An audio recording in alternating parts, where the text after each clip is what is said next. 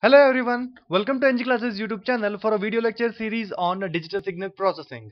In this video we'll consider in direct computations of DFT of a sequence how many complex multiplications, complex additions, real multiplications, real additions and trigonometric function evaluations are required. In the previous two lectures we already have proved there are how many complex multiplications? We got n square number of complex multiplications, and we proved that there are n square minus n number of complex additions, and we also proved that there are how many real multiplications? We got it to be as 4n square real multiplications. And how many real additions? We proved this as we got finally 4n square minus 2n real additions. Is that okay? So in these are the tasks we considered in the previous two lectures. In this video, what we do is we'll consider the number of trigonometric function evaluations. Is that okay? So one may wonder, where do we get this trigonometric function with respect to DFT? Are you feeling in that way? Yes. But if I consider the twiddle factor Wn to the power kn, what is this twiddle factor? Which is equal to Wn is nothing but e to the power minus j 2 pi divided by n getting multiplied with k into n. And we also know that e to the power minus j theta, which can be expressed as cos theta minus j sine theta. So how do I write this? I can write this using the Euler's rule. Similarly, I can write Wn to the power kn as, how do I write this?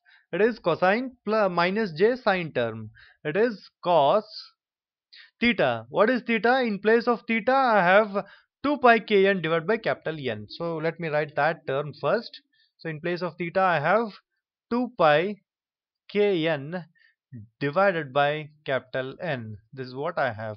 Minus j, so that is important, minus j sine theta. In place of theta again I have 2 pi kn divided by capital N. So this is the expression for Wn to the power kn. What is the real part? So here that I will write here Wrn to the power kn, the real part of Wn to the power kn, I'll indicate it as Wrn to the power kn. R indicates the real part. What is the real part? The real part is cosine of 2 pi kn divided by capital N. And similarly, what is the imaginary part? Imaginary part I would indicate it as Win to the power kn. I indicates it's the real part, it's the imaginary part. So what is that equal to? It is the negative of sine 2 pi kn divided by capital N. So now you may see that cos and sine are nothing but trigonometric functions. So what ultimately I can prove is 1 Wn to the power kn, one term Wn to the power kn will have two trigonometric functions, two trigonometric trigonometric functions. So are you getting this point?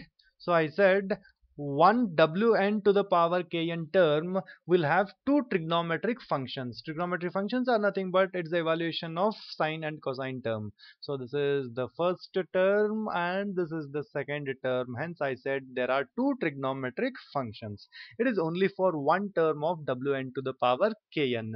And in that we know that small n varies 0 to n minus 1. Therefore, there are n values, n different values. And k, what about k? K can also vary from 0 to n minus 1. Hence, there are n different value of k. Is that okay?